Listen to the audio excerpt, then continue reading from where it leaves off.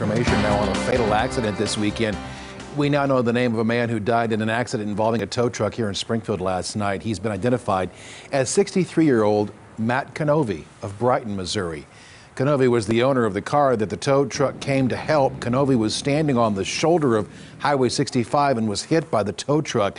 When it reversed to load his car, he died at the scene. You may remember that name, Matt Canovey. He used to do several personal safety segments right here on KOLR 10.